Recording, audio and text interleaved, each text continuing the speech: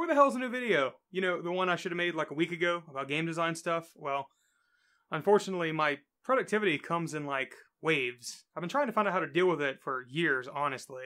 I'll do like a crazy amount of work in a super short amount of time, but then I'll get nothing substantial done for like a week. I think part of the problem is just the working for yourself aspect of it. I mean, no one's holding me accountable for getting a video done. Having a level of self-discipline is pretty difficult, especially for me. I mean, look at me. I wouldn't be this fat if I could actually force myself to go to the gym, but here I am. Maybe it's not even that I can't get things done, it's just that I put a lot of work into preparation, but then the actual work suffers for it. For example, I mean, like this whole setup right here is part of something I'm working on that's not related to game design at all. It's a new series for the channel. But because of that, the game design stuff has suffered. It's still in my mind, and I know what I want to do, but it's just the act of sitting down and starting the thing that is usually the problem. Actually solving the problem itself is a great feeling, one of the best feelings. But it's just the getting to that point that's a problem.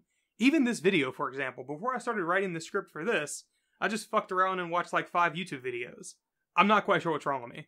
The plan for the next video, or at least the next game dev video, is for the VR project.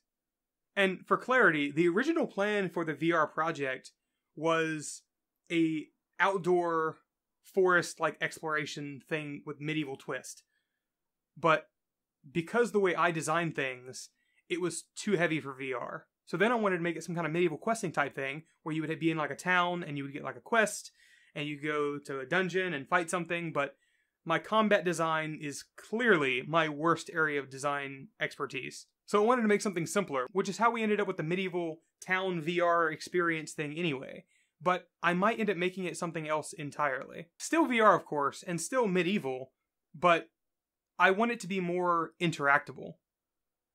Picking things up and throwing them around and playing with physics is cool, but I think I have an idea for something that's going to be much more interactive and more of a sandbox type experience. I've also been thinking a lot about platforms. If any of you have not tried the Oculus Quest, I can't recommend it enough. It is an incredible piece of hardware. VR games, by their very nature today, are not the most high quality. I mean, sure, there are examples of like Half-Life Alyx and Robo Recall looking amazing, but those are by AAA studios. The smaller studios are focusing more on what seem like experiences, things that you just can't do in anything but VR. And with the smaller scale of indie studios, or just smaller studios in general, you get older graphical styles or more stylized approaches. And those are perfect for the Oculus Quest. The Oculus Quest is powerful enough to run something like an Xbox 360 style game on that size and scale.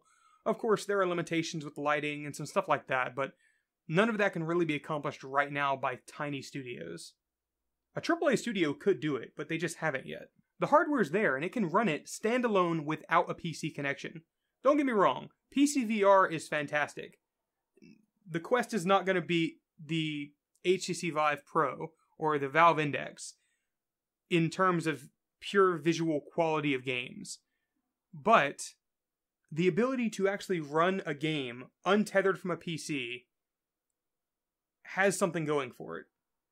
I mean, the HTC Vive wireless adapter is fantastic, but you're not going to go to someone's house and stick the PCI card into their computer. The point is, I'm really going to try to fit my style of game onto the Quest. I've done a lot of experiments and tests to see what I can really do, and it's going to be tough, but I think it'll be worth it. Anyway, thanks for watching, thanks for subscribing, even though this isn't really the type of content you're probably here for, and I'll see you in the next video.